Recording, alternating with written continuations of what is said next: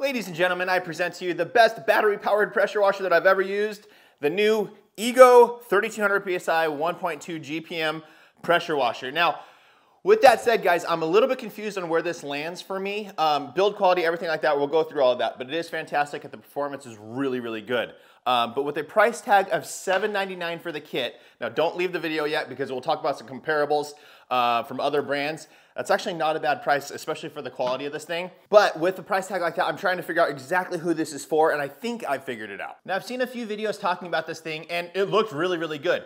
My purposes of this video, guys, is specifically, I waited till it was available, I ordered it, came to $860 with California sales tax for my area.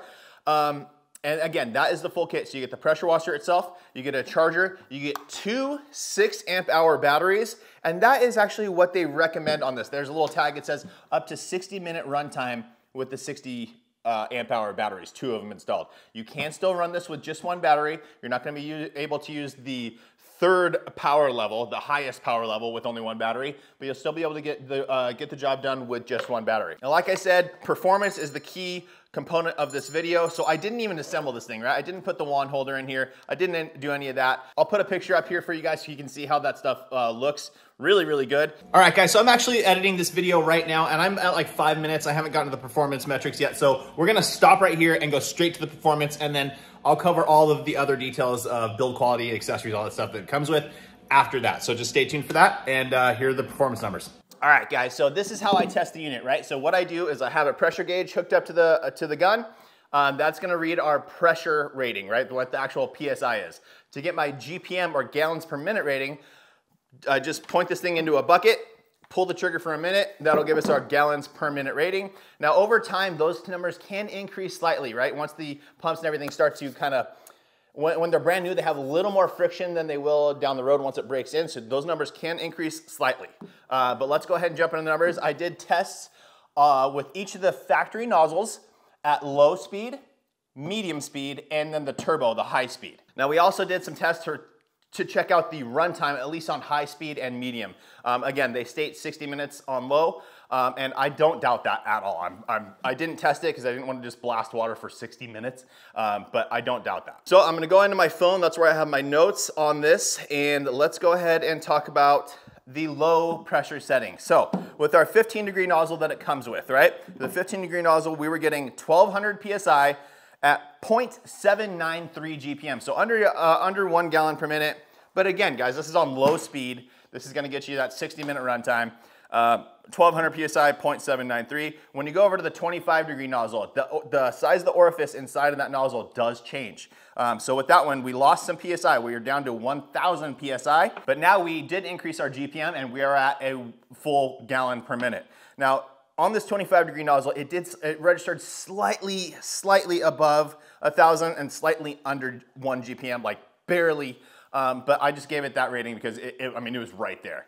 Now moving on to the 40-degree nozzle, there we got a true 1000 PSI, true 1 gallon per minute.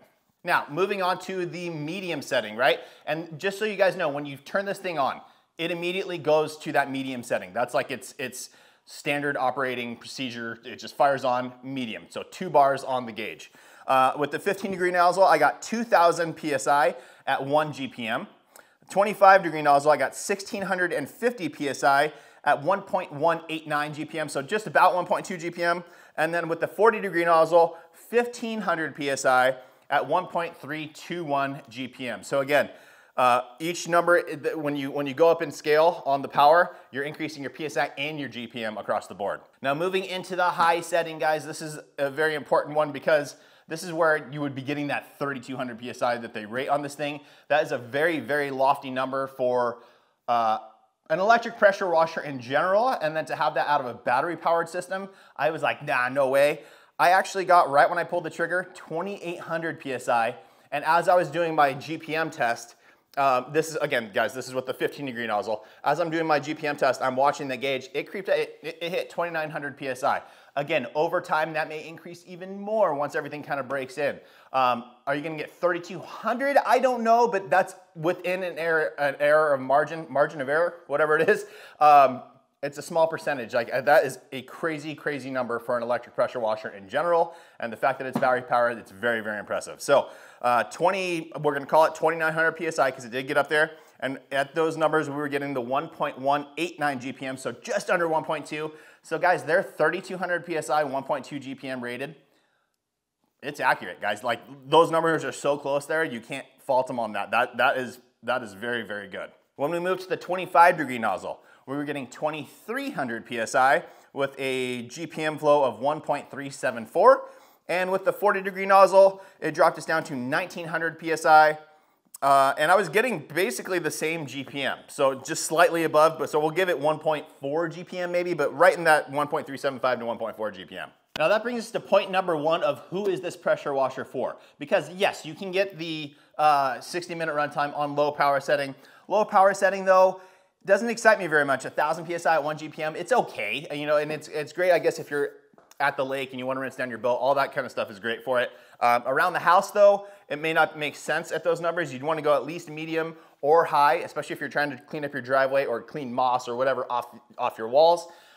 You're probably going to want to operate it at high. So I took it up my property. I live on a property that we're on a few acres, and I have water spigots throughout the property, but I do not have power throughout the property, and that is why this thing is so exciting to me, because I don't have to deal with running a crazy long extension cord and dealing with 2 different things to try and manipulate and get everything going. So I just wheeled this thing up my driveway, hooked it up to one of my local hose spigots, and ran it until it was dead on the full high power with the 15-degree nozzle, cleaning up my driveway. And with that, guys, this thing ran for 16 minutes, just over 16 minutes, which is, I gotta say, it seemed like a lot longer to me than that. Just keeping this thing pegged right, pulling that trigger for 16 minutes, working it back and forth, it goes by slowly. It feels like a long time. It actually got dark on me while I was doing it. So 15 minutes, 16 minutes in my head doesn't seem like a long time, but I was able to get a lot of work done with that. So pretty good. So we've covered that, right? Who is this really for? The person that the power sports person, right? If you're taking your dirt bike out, you want to be able to rinse it off, this is great. If you want to, if you're at the lake and you want to rinse your boat off afterwards, this also is fantastic for that. For the home user at the high power, someone like me where I don't have power all over the property, but I do have water access, or you, like I said, you could just run this into a bucket as well. It's phenomenal for that as well. Now let's go into the car wash, car detailer side of things, because that's my life, right? And I wanted to see what kind of numbers I could get to maximize the performance of this thing for detailing cars. I typically like around 1,100, 1,200 PSI, and as close to 2 GPM, 2 gallons per minute of flow that I can get. So I started off with 2 nozzles to try on this thing, right? When we increase the size of that orifice of the nozzle, you're gonna decrease your PSI and you're gonna increase your GPM. So with that said, I start off with a 3.0 orifice nozzle. I'll link these down in the description so you guys can find them very easily if you want to go that route. With this machine, again, I have the notes on my phone. 3.0 tip. I tested this only in medium and in high. I didn't test it in low because we're not gonna get the numbers that we wanted. With the 3.0 tip on medium, I got that 1,100 PSI, which again, that's my preferred PSI range, and I was getting 1.65 GPM. Nothing to complain about there. That will work perfectly well. That's a really, really good number. We could increase that flow a little bit, but overall, that's fantastic. When you switch that over to high, and I'm sorry guys, just so you know, this is all using a 40-degree nozzle, but that doesn't matter, it's just the orifice size that matters. If it was a 15-degree with the same size orifice, we'd be getting these same numbers. But just to be clear, 40-degree nozzle, 3.0. So 1,100 PSI, 1.65 on medium. I bumped it up to high. And again, it increased both the PSI and the GPM. Now I'm operating 1,200 PSI, 1.717 GPM. So that's great, right? I actually like that number a little bit better. I'm increasing my PSI a little bit, getting more flow. Really gonna be great for dealing with your cars. However, the problem there is because I'm on high, I'm not gonna get as long of a runtime, right? So I want to try and find and optimize a spot where I can use it on medium and be good and have all the numbers that I want. So I also tried a 3.5 nozzle, again, 40 degrees. And with that on medium, I got 950 PSI at that 1.717 GPM. So that's a great number. And then I switched it up to high and I was getting 1,000 PSI at 1.75 GPM. Phenomenal numbers, guys. Those are fantastic numbers. Crazy, crazy numbers for a battery-powered unit. Like, very, very surprising. So for my personal opinion, I would probably stick to the 3.0 nozzle because ideally I want this to run on medium so I get a longer runtime than on high. Again, on medium with the 3.0, we're getting 1100 PSI, 1.65 GPM. That seems like the sweet spot for me. Again, with the 3.5, you'd be at 950, 1.717.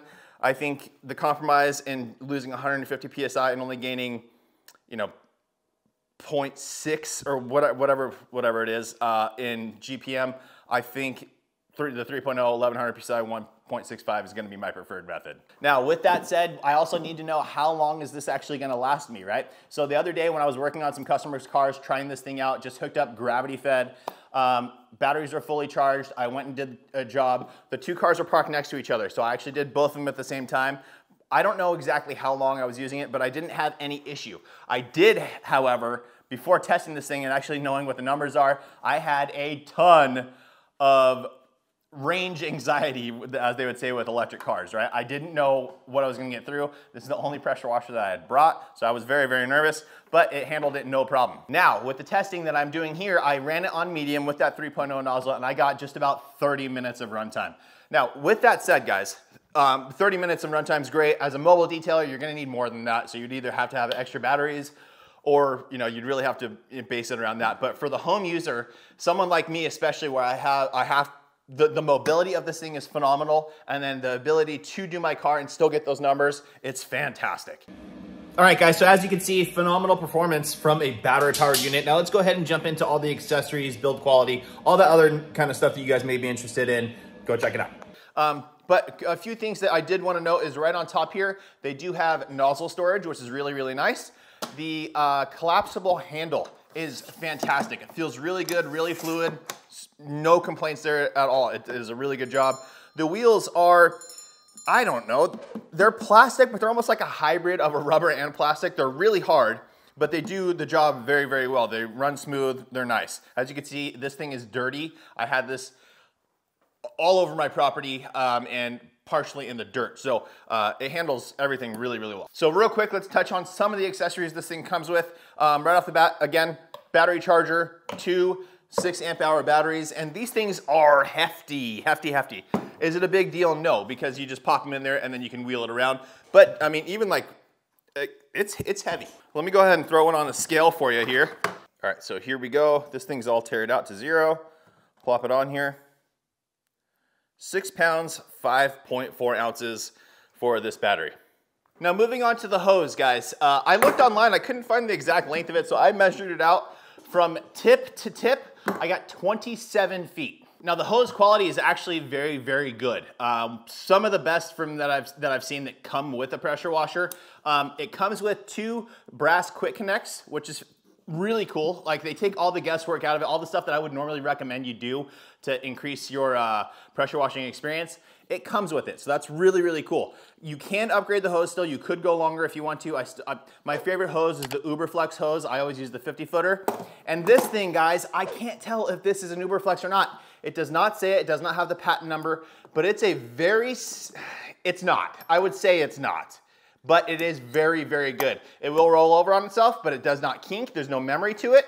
And then one thing to note, I did know this between this and the Uberflex hose, this joint here is different, and then also the connections on the Uberflex are stainless steel on the inside, whereas this one is brass. It's a typical M22 by 14 millimeter connection, but it is brass inside. So I don't think that it's an Uberflex hose or even this piece here, but it is a close second. It's a very good hose. If you're okay with the 25 or 27 feet that this is, I would say just keep this. No need to upgrade. If you want the longer hose, then definitely go with the Uberflex. Moving on to the actual extension wand here. Really cool. So it actually comes in a couple different components. This piece screws into here. The brass extension goes into there. You have your normal quick connects here. And in the back, you can actually loosen this up. And this is where your foam cannon that they include will go. So this is a larger connection, but that's what their foam cannon is set up for. And then you can just use it as a short for that purpose only with the foam cannon. You can get extensions, so you could modify it if you wanted to, But I would just replace, if you want a short one, I would just replace the gun. The only thing that I would say is because this thing does have a little battery inside of it, and you can actually control the machine from here. You can change the power level, and it also gives you a battery indicator. That is nice, and it's just, I guess it's Bluetooth or wireless, whatever, it communicates with this. That is cool, but for me, I would still just upgrade the wand, even though this is a great quality wand. So then you just take this piece, you quick connect it in, and I've seen other videos, they don't talk about this, so I want to make this point to you. You just push it in, it snaps into place, right? But then the collar can come back and snap right out again. So what you do is you do that, you take this little collar here, and you tighten this down. There, now there's no spin to it, the collar will not come back, you're locked in place, no worries. The gun also comes with a quick connect as well, so you can connect that to the hose. I'll put a list of all my favorite upgrades for pressure washers down in the description below for you guys, so you can check that stuff out. But like I said, this one comes with all, like, quick connections on that list, and this one comes with everything set up. The hose is a good hose. Yes, if you want longer, upgrade that, but otherwise it's a good hose. Now this thing actually comes with the little foam cannon itself as well. I can't find it right now.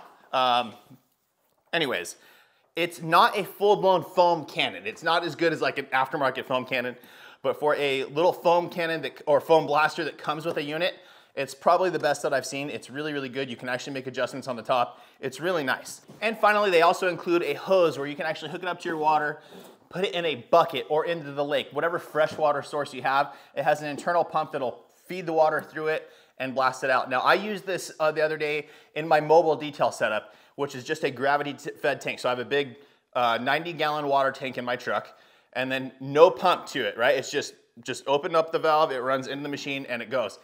I didn't have any issue with the pressure or the power of this thing. It performed really, really well. I didn't take actual readings, but I didn't notice any degradation in performance. It was really, really good. I do want to touch on the price. Again, $799 for the kit, or I've seen $450 to $500 for the tool only if you don't have batteries, or if you do have batteries. Now, that is a big pill to swallow, right? $800 is a bit of money, but I do have some notes here, and a long time ago, I reviewed a 1500 PSI battery-powered unit from Ryobi, and that thing comes in, the kit was $599. So this one's $200 more, but that one maxed out at 1500 PSI is what they were listing. This one they're listing at 3200, so double the performance. Also, build quality on this thing is fantastic. Now, I don't know if they still have that one available. They've upgraded to a 2000 PSI unit from Ryobi. Ryobi, I've been getting corrected on that a lot. I guess it's Ryobi, but I still say Ryobi, so I apologize if it bugs you. Anyways, the new 2000 PSI unit, $499 for unit only, or, and actually I didn't see that they even listed that as a kit, so if you do want a charger and two 6 amp hour batteries to go along with that one, that was another $450. So you would be in substantially higher price than this one, and still they're listing that at 2000 PSI versus this one's listed at 3200.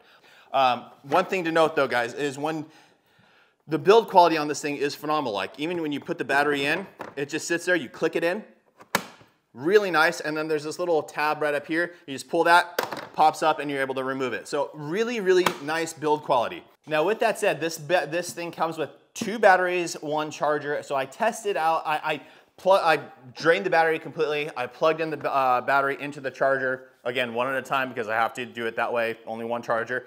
And I let it sit for about an hour. I came back at the hour mark. It was flashing on that last thing. It was almost fully charged at an hour, but not quite there. Came back 15 minutes later and it was fully charged. So somewhere between an hour and 15 minutes, your battery is fully charged. So with all of that said, performance, I'm happily surprised. It did a phenomenal job. Build quality, this thing looks awesome. Build quality feels fantastic. The wheels are good. The telescoping handle's fantastic. The accessories that it comes with are great. Even the foam cannon that, again, it's not as good as a full-blown aftermarket foam cannon, but for one that comes with the unit, it's definitely gonna get the job done. The hose is really, really nice quality, 27 feet. So again, if you want a longer one, upgrade that, but otherwise it's really good. The good thing is it already has the quick connects and they do just back out. So if you do upgrade your hose, just take these ones and swap it over to the new one. You don't have to spend the extra money on that. One downside that I have of this unit is just, and it's a personal preference, is that the water inlet and outlet are at the same spot. I typically like it where the water inlet is on the back and the outlet is on the front so that it's all in line, just for keeping everything nice and clean.